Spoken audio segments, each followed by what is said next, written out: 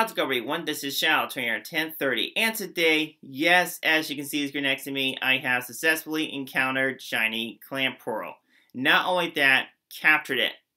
What I'm going to do in this video, I'm going to be explaining you all the story behind me getting the shiny, my thoughts on it, and so forth. Don't go worry because not only do I have a lot to say, but also to cover.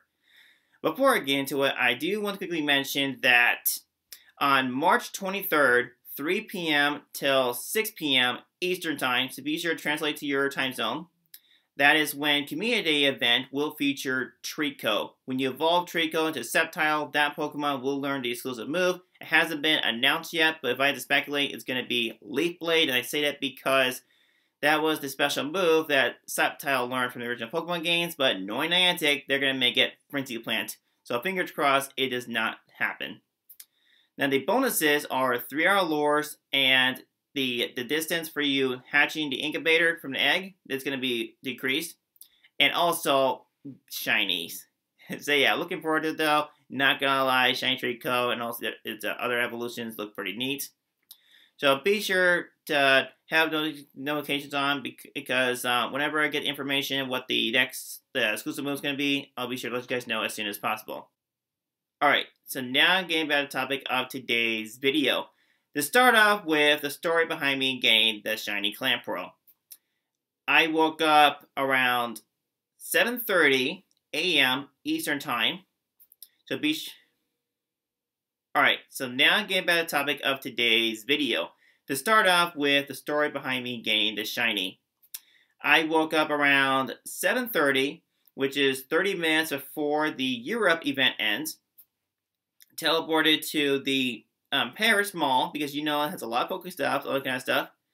I spent the 3 of them, and then I was like, "Wait, is Shiny Clamperl actually out?" So I had to quickly go on Twitter, and apparently Shiny Clamperl has been confirmed.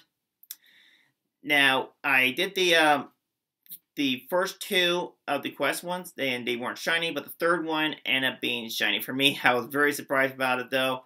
Now, in this video, I'm not going to be able to evolve it because I don't have enough candies, but hopefully later on I'll be able to evolve it, so that way I'll build a gameplay for you all as soon as possible. Now, the evolution for Clamperl, unfortunately, is randomized, so you can either get Gloribus as a male or female, or Huntail as a male or female. So be sure to fingers crossed and hope you get lucky of getting both of them. Now, I actually am pretty surprised that Shiny Clamperl has been announced. Like, Niantic has been keeping their lips shut and, like, not saying anything at all. I think it's a pretty neat surprise here, so that will mean that whenever a Pokemon gets featured for the research one, that's when it most likely will get a shiny. Alright. Now, for the Europe event, unfortunately, there has been reports that a lot of people are not satisfied with it, and I say that because the game has been lagging a lot, and it's like they're logging them out. There was like a couple people that could not log into the event at all and could get the shiny Clamperl. So yeah, if you're one of those people, I apologize that though, but you still got a chance to get a shiny Clamperl and or other normal Clamperls at America's here. That is like around 2 p.m. Eastern Time. Now, I feel like this event here is a little bit better than the Feebas one. I say that because not only do we have a brand new Gen 3 Pokemon, but also Niantic surprising us with a shiny. Alright, now hopefully at America time and the Asia Pacific time that the game ends up doing well without any lags or anything. And speaking of which, I apologize for not live streaming early this morning. The reason I didn't because I was very tired. I got in like a little bit late and I wanted to rest up and get ready for today because I had to do a lot of things. If you still want me to live stream for America time or Asia Pacific, let me know in the comments below. That really be appreciated.